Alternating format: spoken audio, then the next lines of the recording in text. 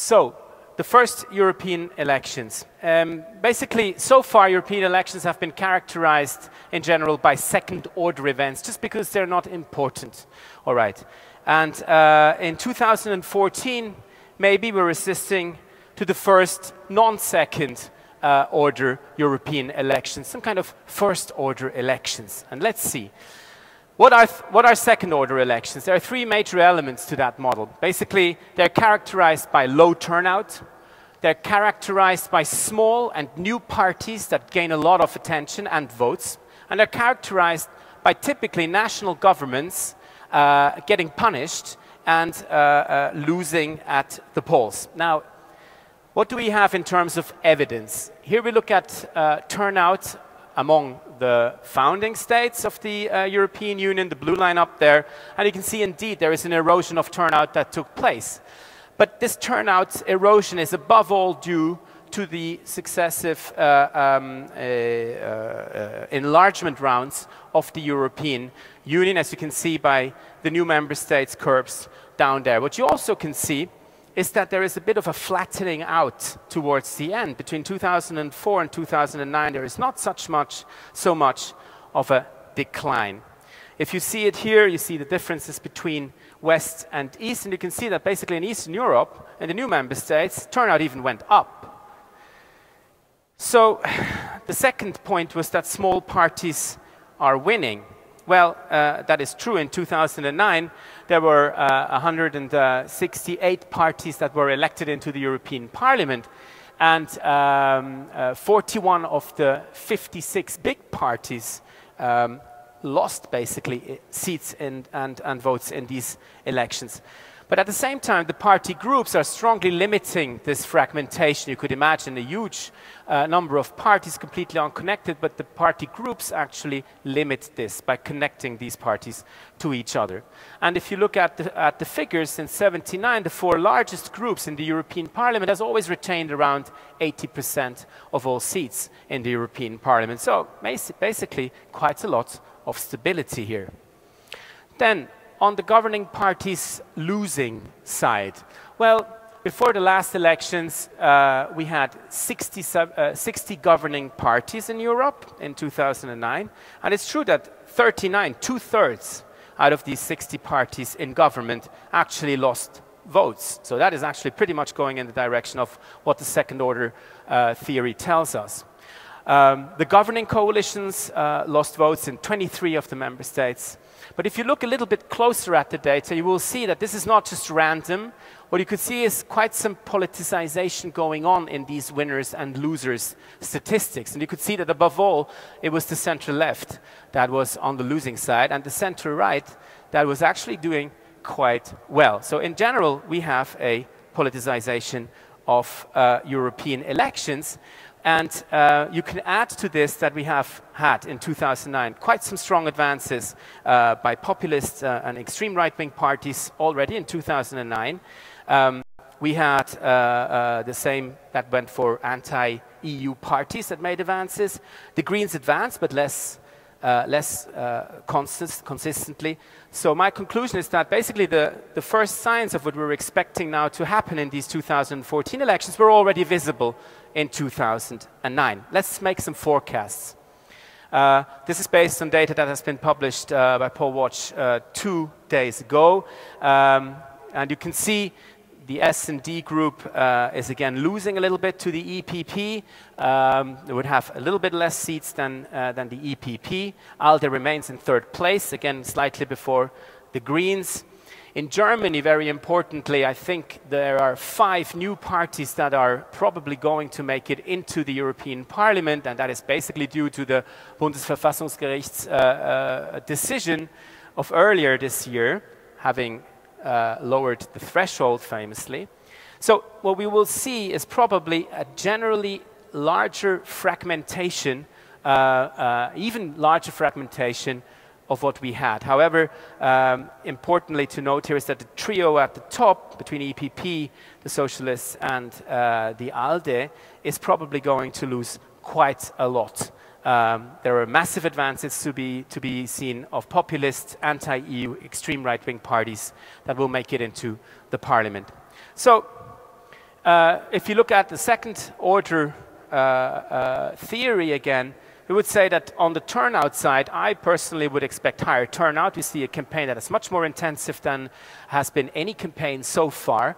And that has been confirmed by empirical observation, basically. So maybe it's a bit less second order now with turnout going up.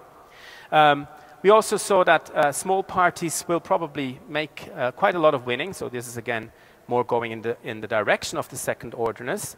And governing parties, well, they're probably going to lose again. This trend will probably continue generally across Europe, but maybe not so much because European elections are not important, but maybe because they are important and because they become much more European than they have been before. Maybe we're resisting some kind of Europeanization of European elections. So the big question here is, are the 2014 EP elections not just the first European elections, but are they also the first important elections?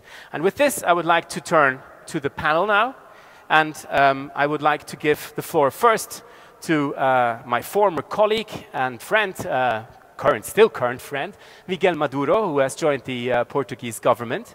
And coming from Portugal, Miguel, I would like to know from you, how is the repercussion of the crisis that has been affecting Portugal like few other countries in a very, very hard way, and where we gladly see some kind of recovery on the horizon? What is the impact on the partisan landscape? What is the impact on these European elections, in your view?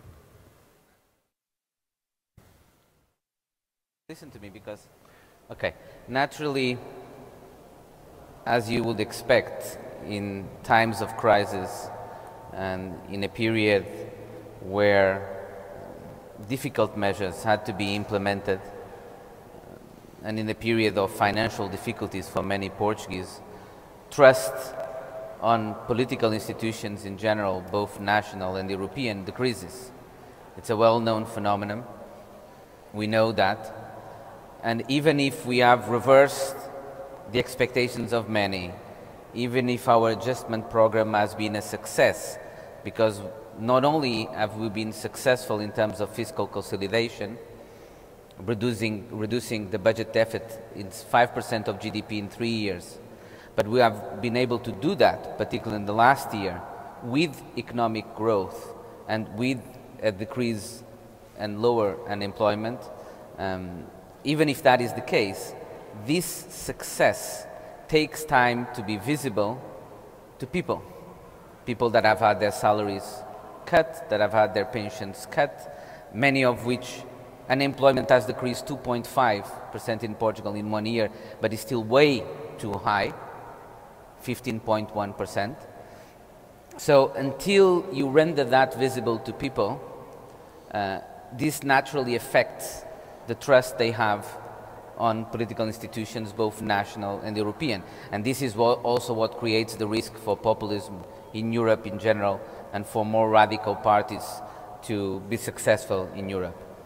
I think this also makes even more important for the next European elections to be not only about the fact that we have different candidates for President of the Commission, may be a factor in mobilizing people to vote. I don't think it will be as much as a factor as we might like it to be. It will take time, even because probably this debate that we will have this afternoon will be transmitted in Italy, but not in all member states. Until we make that more salient in all member states, until we make that an important and normal factor in how the campaign will take place, it will be difficult for people to see these different candidates as really the political alternatives from which they have to choose. Most citizens will still be voting along national lines and national issues, not European issues, unfortunately. And unfortunately, because I think rendering European elections truly European is also very important in terms of the political legitimacy of Europe for the future. We've been saying this in Portugal for some time in government. We believe budgetary discipline is very important in Europe, and we believe strong rules and the clear enforcement of those rules in the context of monetary union is important. But we believe that that makes it even more important to also add other dimensions to Europe. Dimensions in terms of coordination of economic policies, stronger budget capacity for the Union, and a stronger political dimension of the Europe. The Union cannot simply be a source of discipline on the member states without having then an additional political legitimacy. And this, if you have an entity that limits very important dimensions of national public policies, you are reducing the margin for political choice at national level. The only way you can legitimate that is if you then offer the margin for that choice, the possibility for that choice at European level. If we don't make possible for citizens to choose among different political programs for Europe, then the only choice we leave to them is to be for or against Europe. And that's why I think it's so important for this to be genuinely European elections. Will I think this will happen this time? Not yet, but at least there are some steps in the right direction. Yes, I think you raised a very important point about for or against Europe, a kind of a dichotomous choice that electors are maybe facing increasingly. Certainly, this is very high on the agenda in France, where Sylvie Goulard is coming from. You also mentioned, Miguel, the role of the candidates to the Commission presidency now that may increase these, the attention given to these elections.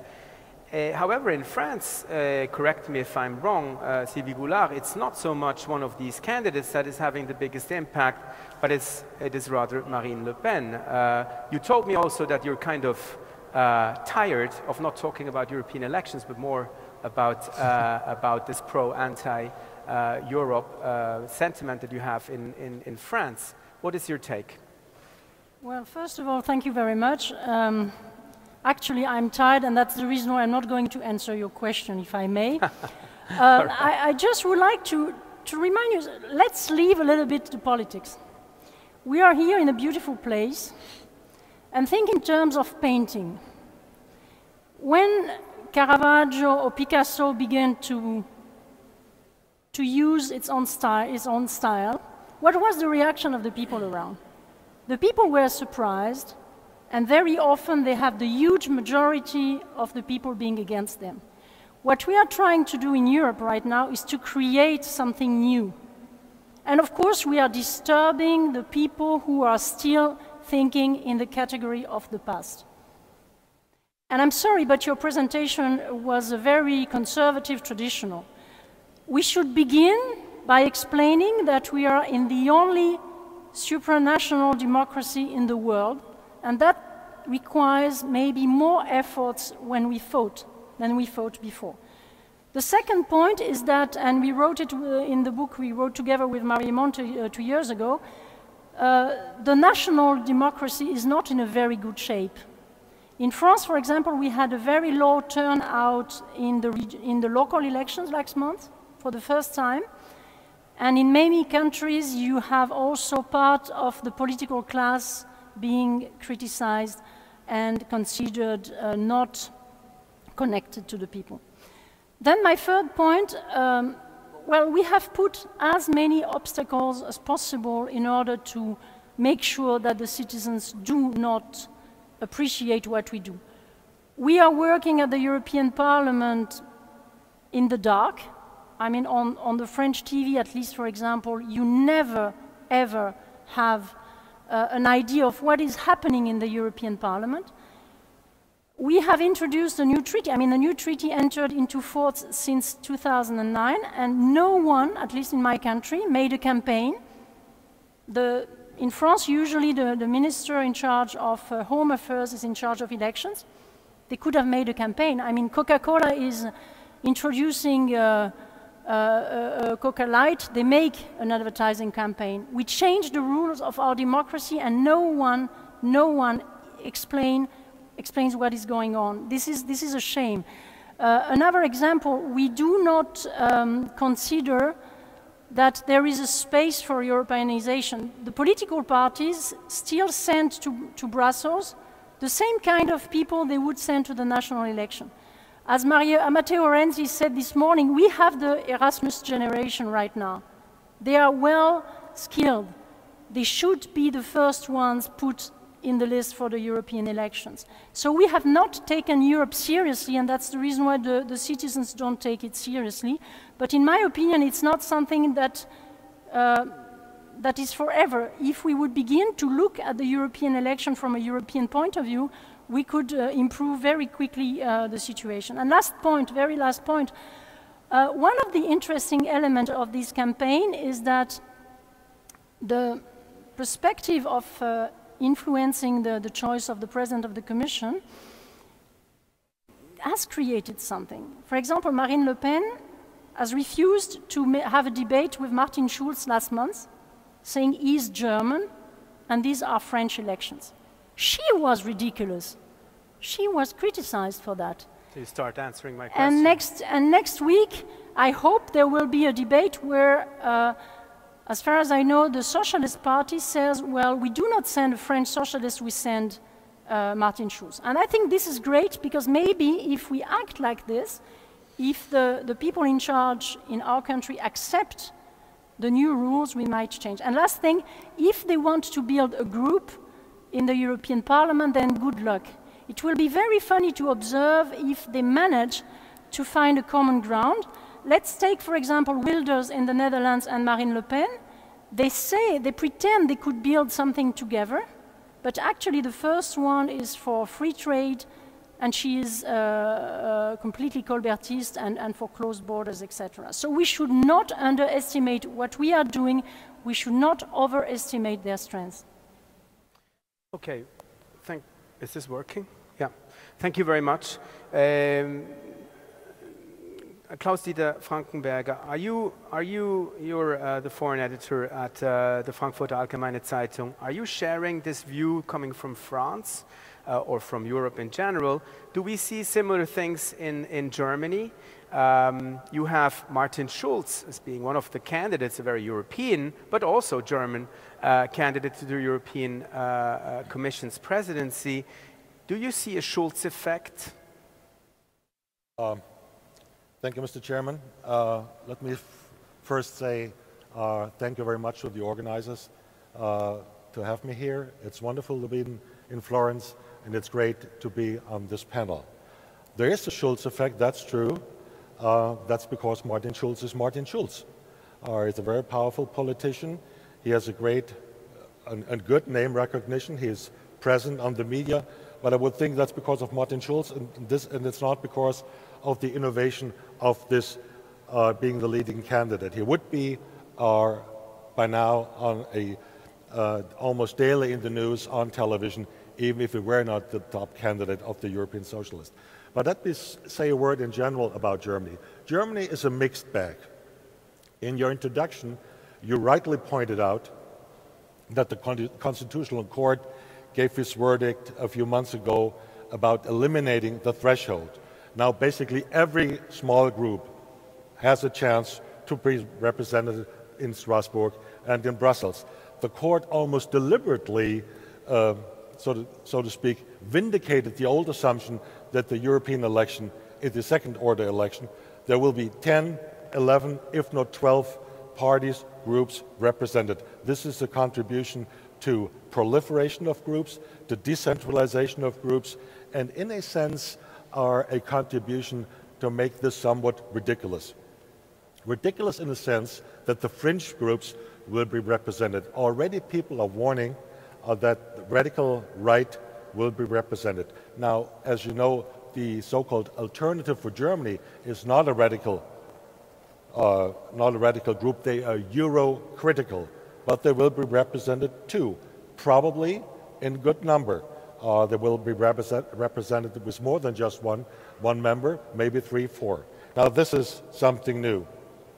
And if the Alternative for Germany is making it into the Strasbourg Parliament, this will then have repercussions also for domestic politics in Germany, I'm sure. The interesting thing is actually what the CDU does, the senior government party, our party in Berlin. The CDU focuses almost completely in its campaign on Angela Merkel, the Chancellor. I would dare to say, on whom else? Why? The Chancellor is, and in this, Germany is an exception from this pervasive development in Europe that you see a decline in trust of governments. The German government more or less enjoys high approval rates, particularly high approval rates for the Chancellor. So who is on the billboards out there? Not Jean-Claude Juncker, the Christian Democrat top candidate. Angela Merkel is on the billboard. There's a positive European appeal within the context of national politics and symbols. Campaign posters, as I said, show Angela Merkel with the slogan, "Together successful in Europe." What a political or non-political statement. This corresponds with the absence of a salient issue that would galvanize voters' attention. So, in my judgment, it's basically party loyalties that will matter and a certain lack of interest. Your proposition that we might see this year a rise in voter interest, a rise in voter participation, I'm not so sure if it will apply to Germany. But let me say, Mr. Chairman, one more thing about Europe in general. It has been said throughout this conference that there's a populist revolt out there, and I agree wholeheartedly. There's a rise in skepticism, there's a rise in cynicism, there's an almost Euro hatred at the moment. Interestingly enough, in recent weeks, somewhat related to the Ukraine and Russia developments, because Mr. Putin seems to have been strong connections to the European right. This is a very fundamental question. Europe seems to faces two problems: lack of legitimacy internally and lack of capabilities externally. So the new parliament needs to address these questions, particularly as it comes to the legitimate question. And if you allow me one more point, which I, as a citizen, not just as an observer and a journalist, find particularly worrisome. The EU Parliament, the European Parliament, is the one institution that has accumulated powers and competences over the years. But it doesn't seem to enjoy a similar kind of public acceptance. It may be that the reverse is almost true, that in spite of an increase in competences, there may be a decline in acceptance by the public, i.e. legitimacy. This is something I've worried about. I don't think I make this up. The populist revolt almost supports and vindicates this development. And here this is something we need to spend much more interest, and we need to focus much more how to address this dilemma. Thank you. Thank you very much. These are interesting and important points, and the rise of populist parties, we're going to come back to that a bit later on, but let me first ask my colleague Roberto Dalimonte from the Luis what his take is on the importance of these elections. Some people say these are really important elections because the presidency of the European Commission will depend on that. Others say it's important because the European Parliament has become so powerful. But on the other hand, you have people that say, well, we don't know, maybe the Council is not going to respect the majority in Parliament, it's going to propose another candidate for the presidency. Or maybe nothing will change because the EU Commission's presidency is not in itself really politicizing the Commission. The Commission will just remain a bit like the Swiss government, where you have representatives of all parties in there. So how do you see this? Alex, I will answer your question, but first I want to give Mr. Frankenberger in the audience a piece of information that just came out a few hours ago.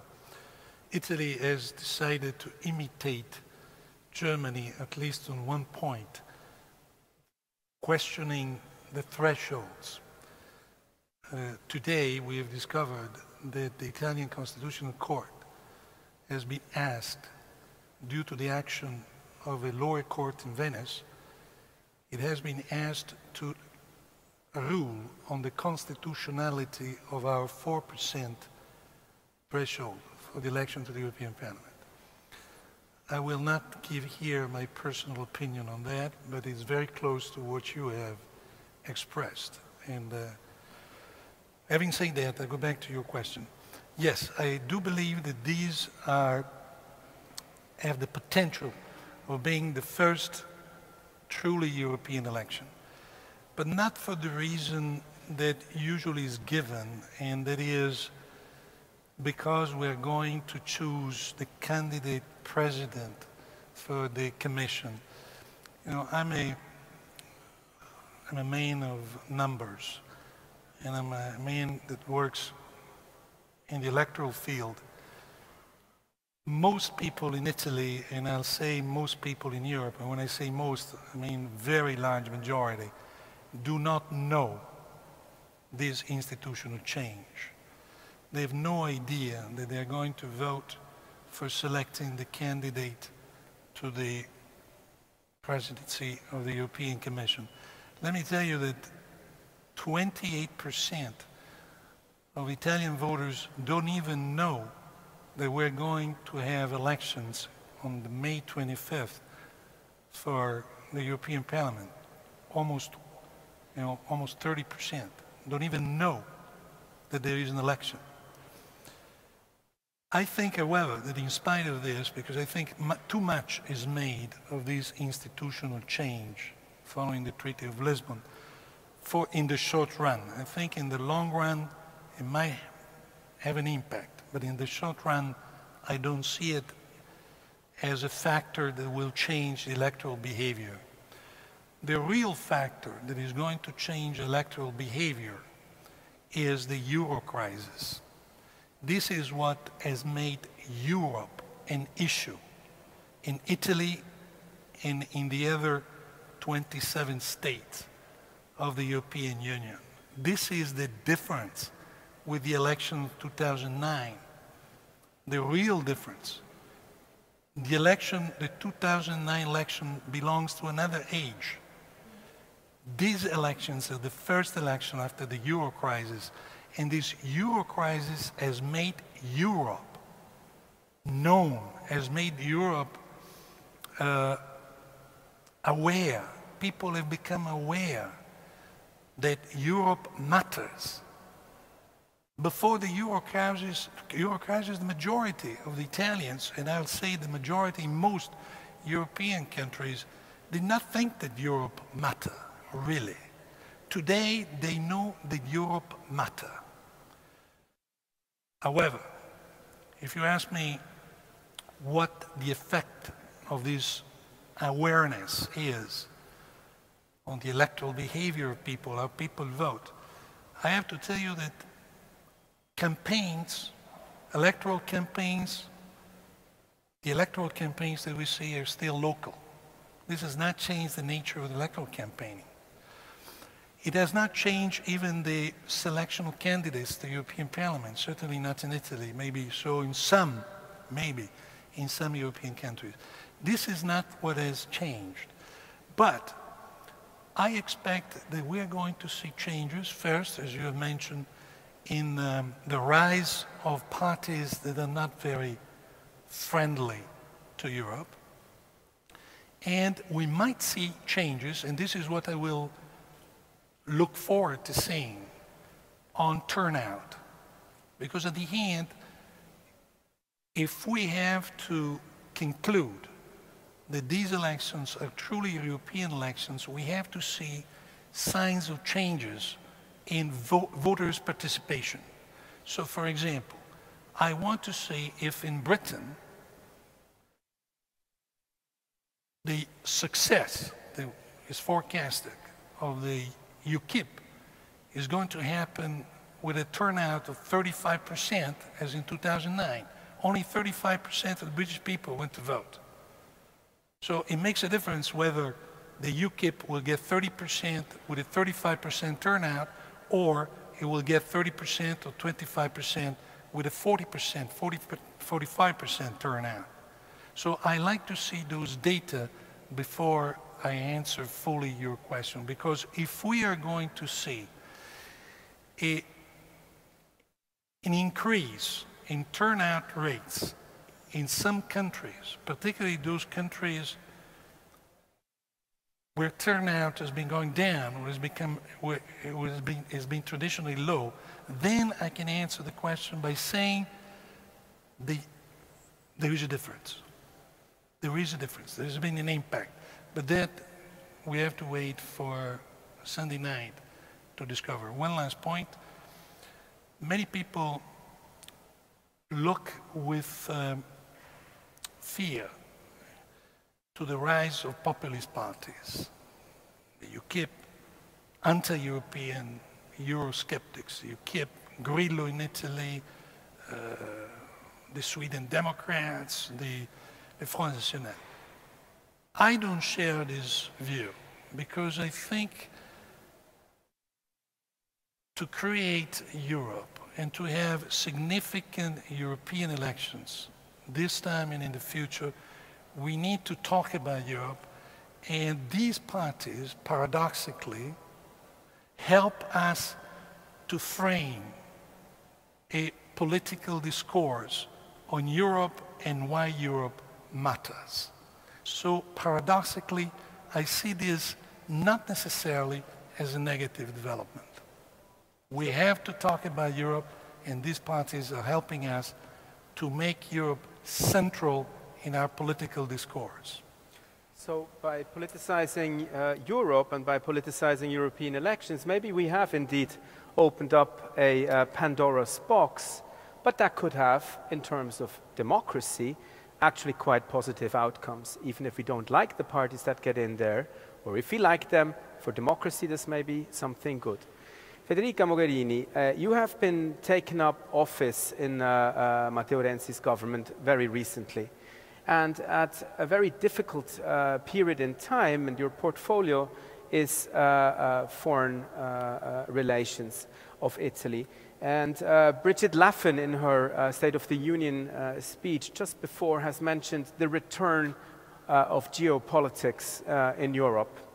And my question is to you, how does this return to geopolitics, the realization that there's not just Europe and the European Parliament and the Euro, but there's also our very close neighbors and very important states, such as Russia, that is right now creating a bit of problems in Ukraine. How does that, do you still have time for European elections? Personally not, but also because I think that it's not necessarily an issue for Minister of Foreign Affairs. And that might go to being an Erasmus generation. I see the European affairs as internal issues and not as foreign affairs issue. I think that I can be criticized by diplomats in the room, but I really believe that, I share very much what Roberto was saying before, and here I give you the news that you can have two Italians on a panel agreeing on something, that it's basically the economic crisis that has made our people realize that Europe matters, that what is decided in Brussels, and I say in Brussels and not by Brussels, counts on our internal issues, starting from economy. And so I think that, to go back to the big question, these elections could potentially be the first European elections in terms of awareness of the electorate, that sending someone to the European Parliament or sending a minister to European Council is not giving away sovereignty, but is a way of gaining back sovereignty, because the minimum level where you can take decisions that count and affect in this world on your own lives, on your own internal policies, is actually the minimum level of Europe. Still, I am afraid that we could miss this potential during this campaign. I think that, well, I'm quite excited to see the first debate that will be in Italy among candidates following our panel later on. I am very excited, having grown up as a federalist, by the fact that there are alternative candidates of the political families. I think that is extremely important. Still, I see the campaign too much on national issues. I see we are missing a chance when we fail to explain that Martin Schulz is first of all a socialist and then a German, and that I refuse, as an Italian, as a minister, as whatever, to put the issue in a matter of national confrontation. And here we have to recognize that we have a political responsibilities in the past.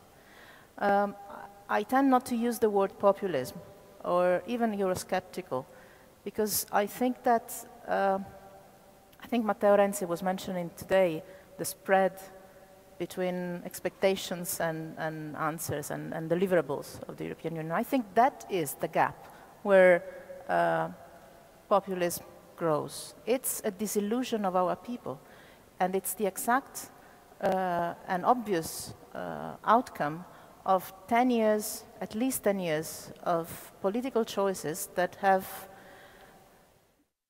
played the blame game. So it's not us going to Brussels taking decisions for ourselves, but it's Brussels deciding something on our shoulders. This has generated a system where Brussels became blocked. I do not believe Brussels is a solution. This has been the discourse of many of our governments, national governments. So I don't invest in the European level, so the European level doesn't function, so the European level doesn't deliver, and so the prophecy becomes true. What we see today, the rise of populism, what we call it the rise of populism, is just a natural outcome of 10 years of political choices. So I think that the potential of these elections is to try and reverse this trend, saying, look, it's not a referendum in favor or against Europe, it's a choice on what kind of political choices you're going to have in Brussels by people that have different political views. But I don't want to skip your question about Russia. Sorry, I just wanted to keep, to have the chance as the others to answer to the European one.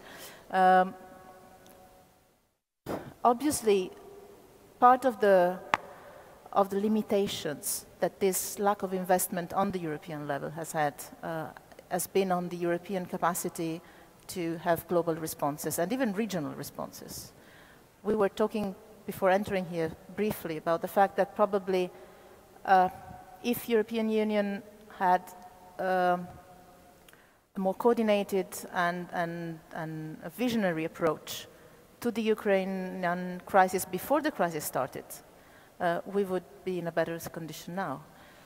Russia is a neighboring country, is a partner country, not only for the European Union, but also for NATO till 1 month ago, is a suspended member of the G8 at the moment, still is a member of the G8, still is a partner for us, and I think that if we manage to come out of these European elections of the new phase of transition at the institutional level in a smooth way, in a reasonable way, it would be good to understand also the way in which the European Union manages to develop its foreign policy. I think the added value we have is seeing relations in the world in terms of cooperation instead of confrontation. That is our strength. That is also the historical roots of Europe.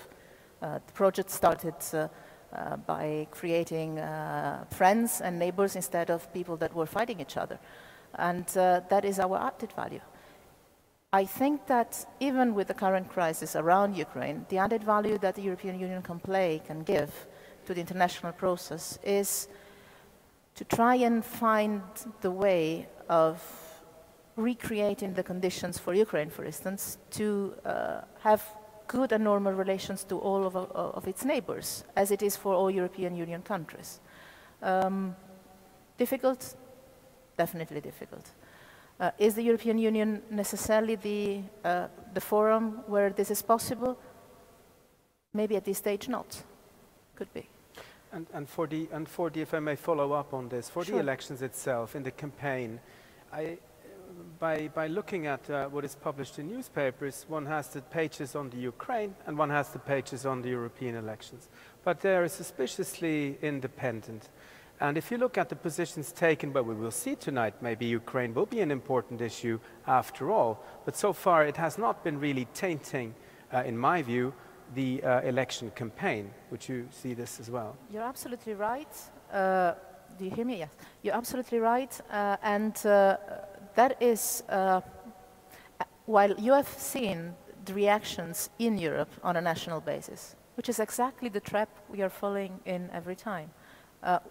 That's why I say we have a big potential in front of us with the European elections. If we manage, but not only the people that are going to vote, also the political parties, especially the European parties, the groups in the European Parliament, we manage to get out of this national puzzle that puts us one side to the other, but still with national positions, and we get to political European positions. I think the different 2 pages in the newspapers is because probably there is still a clear division or a clear vision in terms of political standing on the European foreign policy. And that is a problem. There might be different visions on the need for having a European foreign and defense policy, by the way. But that would be interesting to see tonight. I think it's a good suggestion to ask the moderators to ask the candidates what is their view on Ukraine. And I hope their view will not be reflecting too much the national positions, but rather their party positions.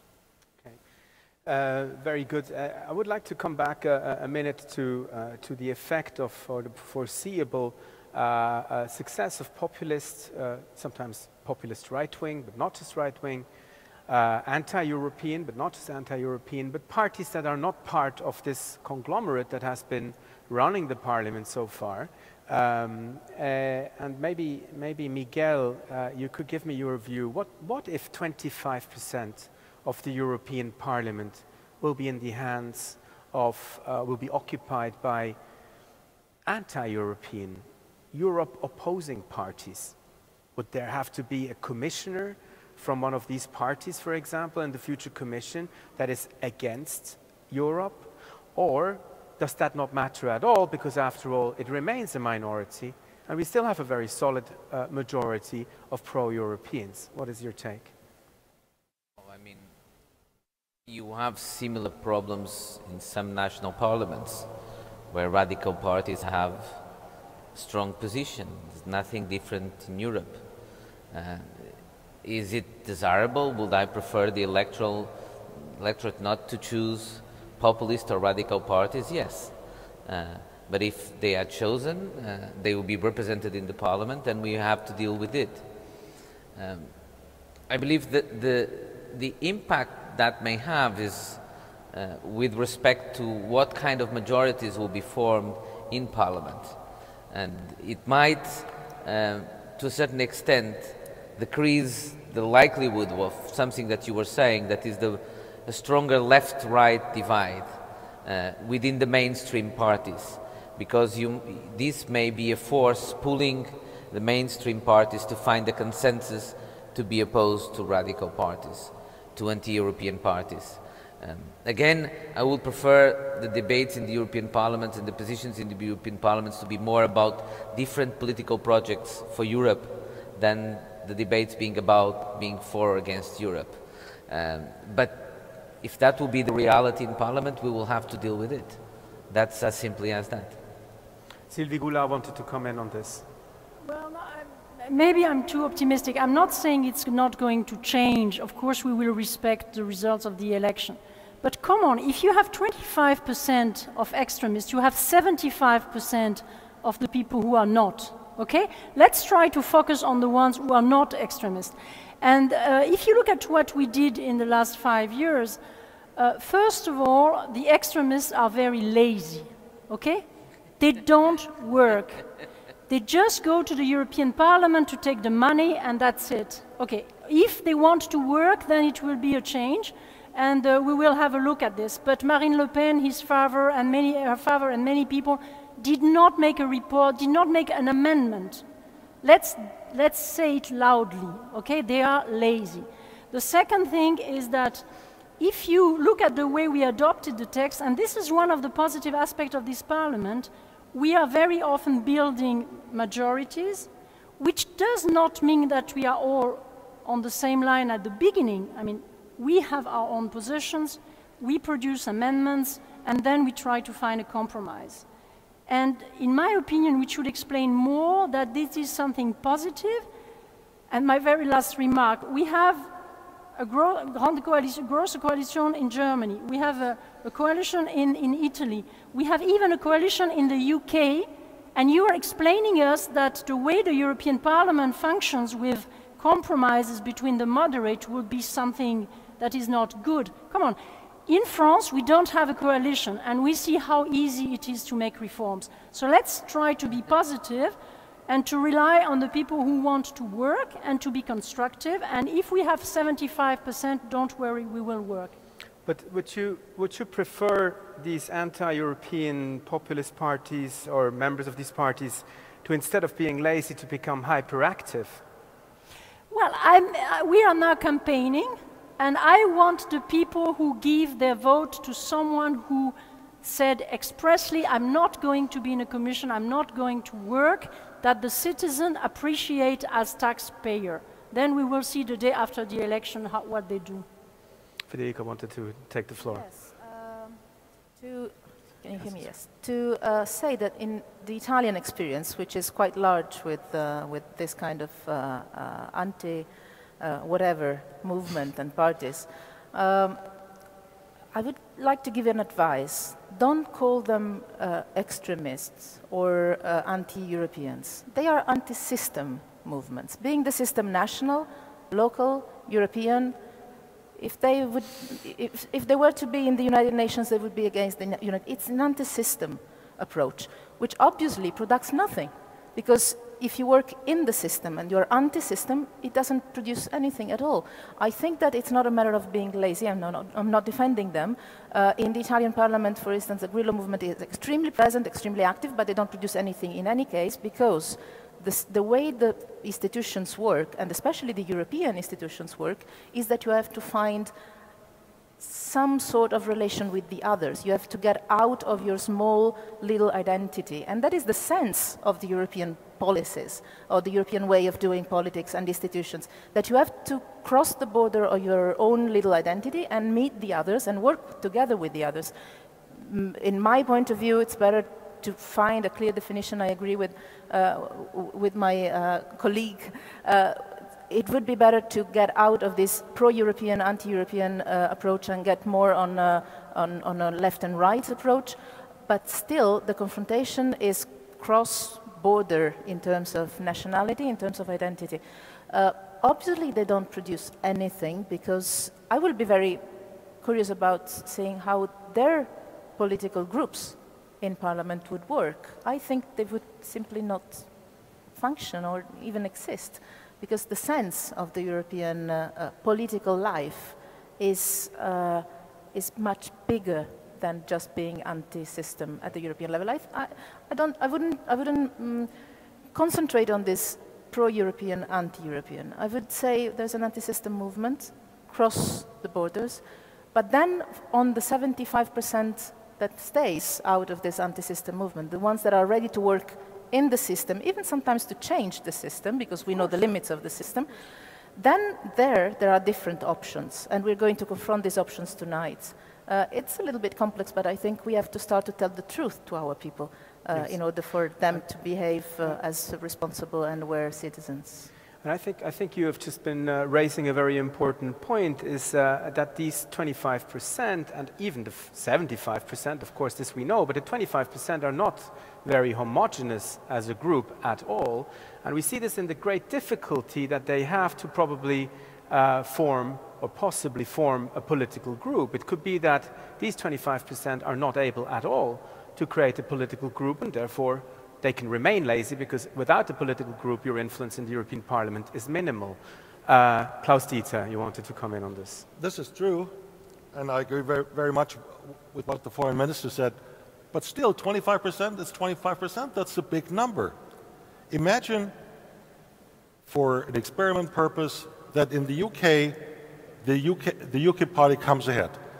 Imagine, for experiment purpose, that in France, Front National comes ahead as a relatively strongest party, that Wilders in the Netherlands comes ahead of the strongest party. Let's assume that this was the case just for an experiment. Do we think then politics as normal would continue? No, no way. And for most on the national level, I would be pleasantly surprised if it didn't have a negative effect on the whole national debate, for example, on immigration, but I would think it will poison the domestic debate even further. You Mr. Professor, suggested, well, this may have a positive repercussion, you know, a wake-up call for the pro-Europe, the integrationist groups. Yes, this may be true, but my gut feeling would be it would poison the politics in Paris, in London, somewhat in the Netherlands, in Finland, in Sweden, from day on, Monday 26. That's my gut. I guess we should not fool ourselves in a way. This anti-establishment movement, this populist revolt out there, is related and impacted upon by the crisis. But I would think there are also much deeper forces at work in our societies that are hard to understand. I mean, Mario Monti this morning had a hunch on when he said, well, there's a backlash against globalization. We have in German the word Heimat, you know, where you belong to, your traditional way of life. And a lot of people feel threatened by this wind of changes that are blowing heavily from east and west and north and south. And this makes people frightened. So to sum it up, if the UKIP in London, the UKIP in the United Kingdom, anti-European, anti-establishment, anti-elite, comes ahead of all the others, and this will not have an effect, I would be very much surprised. Yes. Roberto, very briefly on this point, and then Miguel. Yeah, I mean, obviously it's an interesting point, but we're talking about what kind of effect will be in Europe. You're absolutely right, it will have an effect on national politics. But what kind of effect will it have at the level of European politics? But there's another thing that might be interesting, because this anti-establishment or anti-Europe, we really don't know, in my opinion, really well what is the real driver in different countries of this attitude. Let me give you a piece of information which I was very surprised to find out. Today, I published in my newspaper a survey. There is a question that we asked. Which factor do you believe is most responsible for the economic crisis? And the items that were offered to the respondents were the euro, the banks, the national debt, the business community, the political class. 40% of the respondents chose the political class, not the euro. Only 90% answered that the most important factor to explain the economic crisis was the euro. Even the banks did better than the political class. So I wonder the answer to the same question in France or in Britain, because you mentioned the UKIP, but there's some national factors. That's why I say Italy. Why is this answer in Italy? Because they're national factors, the different context. And context matter. I also like to say something about, 25%. The thing is that these 25%, they are divided. Because again, these national factors are very great importance. Marine Le Pen is one thing, Farage is another thing, and the Sweden Democrats are another things, the True Finns stand for other things.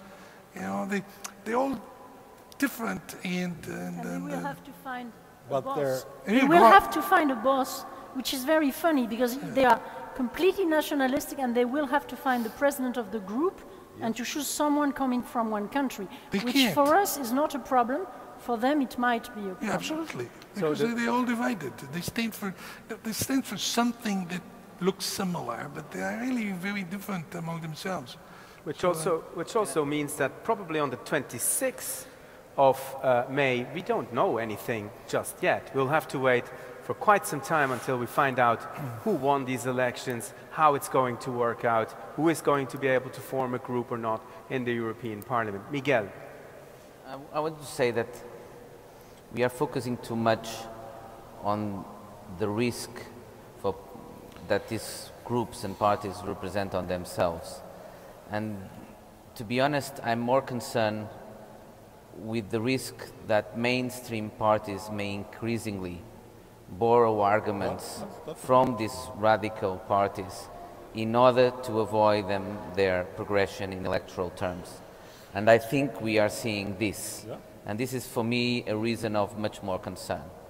That they will win, not because they will win in themselves, because they will win because they will conquer part of the political arguments used by mainstream parties. And I think this requires a great responsibility for mainstream political parties, but it also requires for Europe to be able to offer something more than simply discipline. And as I said, and I am part of a government that applied very tough measures, complied with the rules, and that's why I also feel that we have enough credibility to say that Europe needs to be able to offer something else. If Europe is perceived by national citizens, by European citizens, only as a source of rules, only as a source of discipline, then it cannot provide hope to them. And the only way, populism grows when the situation is bad, the reality is bad, and there is no margin for people to hope. Then why shouldn't you turn to someone that comes up with an illusion anyway? The reality, you offer nothing within reality that provides hope to people, they turn to something else. Right. But in order for Europe to be able to develop a program, policies, something that offers to European citizens something else than simply discipline and rules and limits and what they cannot do, then you need to have Europe with a stronger muscle. A stronger political muscle, a stronger financial muscle. And I think we need to really recognize that. Yes, that's also what polls actually often show. Citizens are pretty much aware that most of these large problems can only be solved at the European level, just not necessarily within the European institutions. So they distrust the institutions, they distrust the Parliament, they distrust the Commission, etc., but they still believe that the problems need some kind of coordination at the supranational level to be solved. Federica, let me just say something, actually, traditionally, trust in European institutions is nevertheless higher than trust in national institutions. Yes, but we're getting to a Delaware effect, a race to the bottom here. So, Federica. Yes, I just wanted to say that in the end, Sylvie will be very disappointed because in the end we spent most of our time discussing of Marine Le Pen and others similar. And I think this is a mistake because the real answer, the only answer we can really give is recognizing the request for answers at the European level and giving responses to this need of change delivering, which is a word that is very American and very little European, and I think this is a problem. I think that if we manage to use this next European elections, because we normally see the potential of the European elections in terms of the behavior of the voters. We never think of the potential for us to use the European elections to change the wave of European politics. If we use the European elections, the beginning of the new mandate in Parliament, in the European Parliament, the beginning of a new Commission, of the Council, to give an impression not in the sense of a sense, but a real start of a new phase in European politics, that will be getting the potential of these maybe real European elections, saying, listen, you know what? We understood there is a problem. There is a problem in the way in which European institutions have missed the opportunity to deliver, has missed the opportunity to respond properly to the economic crisis, has missed the opportunity to give you a dream or a sense of identity, a common identity. We understood it. Now you have different choices. Who wins? Try to govern and to give a political answer with a political line.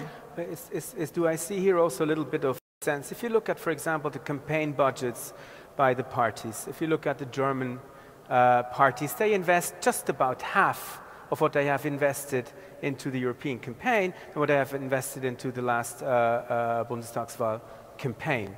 So I think you're very right. We should also, or at least politicians, should insist more on these European elections if they want to make these really European elections that matter. Yes, and most of all, not only a matter of how much money we invest in the campaign, we know very well that the real campaign is in the years that precede the campaign, is in your behavior, is in the consistency of your behavior. I think that the real change of attitude by the governments, by the political forces, would be, and that would be a game changer, doing what you say once you're in Brussels, and once you're in Rome, or in Lisbon, or in Paris, saying what you've done in Brussels. It seems extremely simple, I think, but it's just what none of our governments so far has really been doing. Sylvie Goulard. Yes, I'm never disappointed when I come to Italy and to Firenze. First of all, because we have heard not only a speech, but even your position that is much more pro-European than everything I hear in Paris. So I wanted to ask you something. I make a suggestion. You are going to have the presidency. You have the opportunity, first of all, to help us to find the good ones to lead. This is a huge challenge because the institutions are fine, but if you don't have the right persons, we have been spending 10 years with the same. Change them and find the good ones. This is the first task of the Italian presidency. The second one, if I may, might be to make an assessment on after the election. Why don't you invite some people and say, well, let's look at why is the turnout so low? What did we miss? You take people from the press, from the television, from the European Parliament, from the Commission. What do we have to change?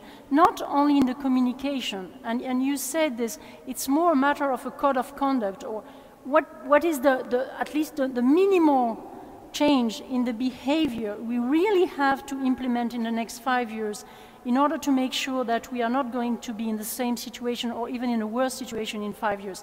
Because you said it was already clear in 2009. I can tell you, when I wrote my first book on the Turkish accession, it was on the basis of the turnout of the election 2004. It was already declining very rapidly, the turnout. So please, you will be in charge. Do something in the next 6 months, a kind of assessment for relaunching something that works better. Deal. Okay. Okay, very good.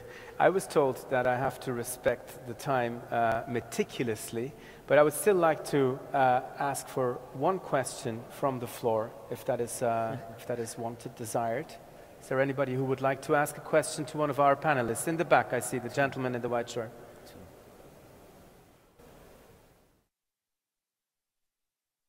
Could you please tell us who you are? Alex, there was someone else. You should I'm Fabio Masini, I'm Secretary General of the European Movement in Italy. The people, the citizens, European citizens, are being told that they are going to vote for the President of the next European Commission. Are you, both ministers, ready to commit yourself and your government to the fact that the next President of the European Commission will be selected among the candidates and not in a compromise within the Council? Thank you.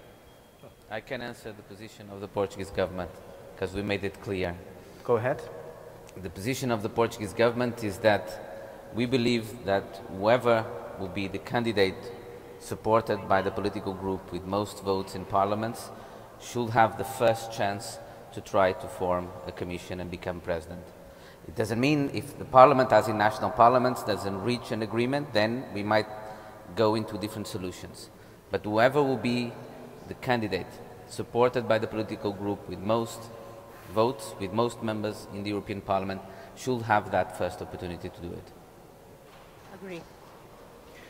Very good. I agree. I think that, well, after all we'll say, it's impossible to say, no, we have to find a compromise in the Council, obviously.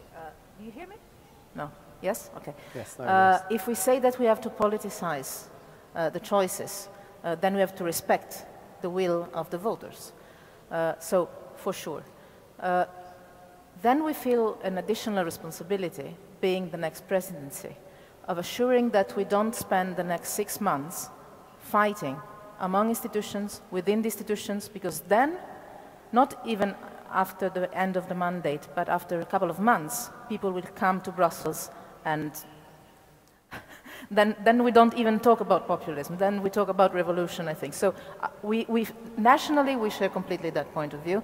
Then I think that if that doesn't work, or if political families don't stick, because that could also be an issue, and I think we should ask to the candidates today to bring back home to their political families the commitment to stick to that. If that doesn't work for different reasons, because the European Parliament doesn't find a real agreement or something, then we know that as an Italian presidency, we have to assure that the transition at the institution level is smooth and the institutions are ready to function as soon as possible and in the most efficient way as possible, because we cannot spend 6 months fighting among each other because we don't know who does what. This is something that will not be sustainable. Okay, I think we will have to cut it here. This is a very nice transition towards a major event in European politics at this time. Here in Florence, the discussion, the debate among the candidates to the presidency of the European Commission.